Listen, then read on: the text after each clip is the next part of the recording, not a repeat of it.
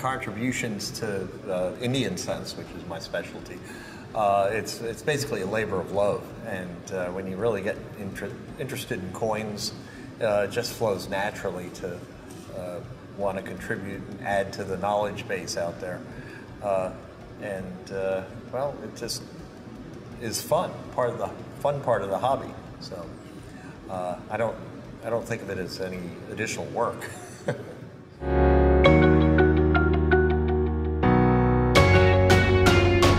Well, I think in the future, people are looking online for their information, and I see a bad trend, actually, of people trying to get information from places like YouTube, and they get non-specialist information. They get information from people who don't really know what they're talking about.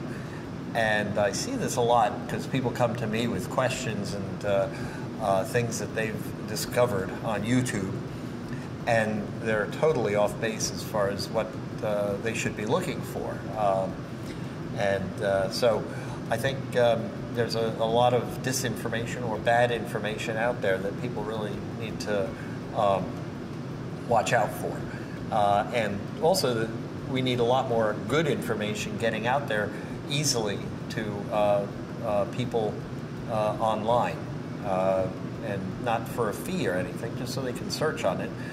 And so I think that's where the future is and it's a kind of a challenge for all of us to try and get the information out there on how to collect properly, how to avoid problems, and say in the realm of variety collecting and error collecting, try and teach the new people coming up what they should be looking for and what they shouldn't really be looking for.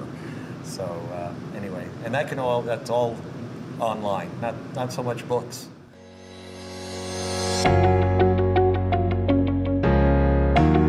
Well, as far as got me started in coin collecting, I guess my love of money. I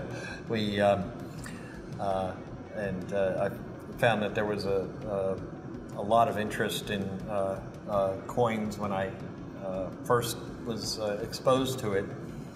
And at the time, the rising value of silver didn't hurt either, so that kind of drove things.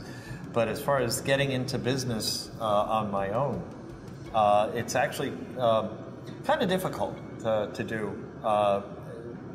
With me, I had the help of mentors, and actually the person I worked for at the time helped me get started.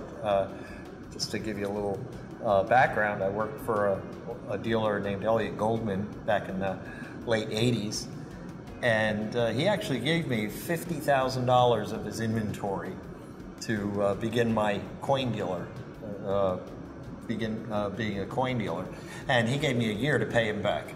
And I paid him back and made money moreover during that year. So that got me financially started, because I didn't have much to begin with.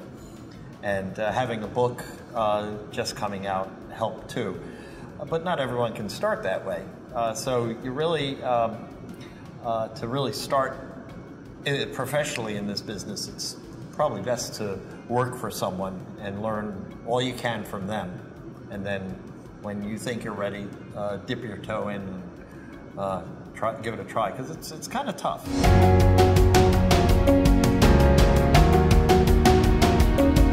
Eagle Eye Photo Seal I started back in 1996 for Flying Eagle in Indian cents, my specialty.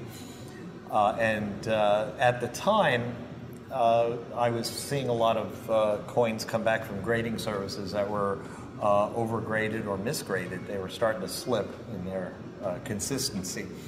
So we were seeing coins that should be graded red-brown, for instance, coming back being graded red. And now, of course, I understood that those were mistaken grades, but once those get into the marketplace, people don't understand that that coin was misgraded. And that when they trade hands, they'll trade hands cheaper. And I knew that would hurt our market, so I took it upon myself to label the coins that would meet the expectation for the grade. Full red coins being full red with minimal or no spots. Red-brown coins that were correctly graded, and and then I made a market in them, which is important too.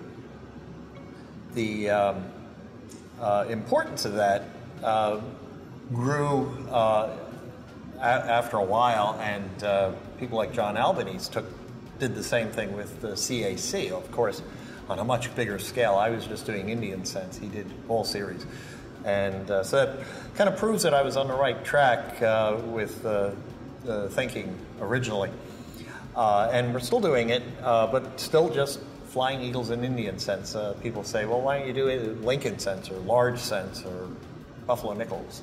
I said, well, we just do our small little thing and do that right. So that when you see an Eagle Eye photo seal in an auction or online or something, you can be pretty assured that it's graded correctly and a proper coin for the grade.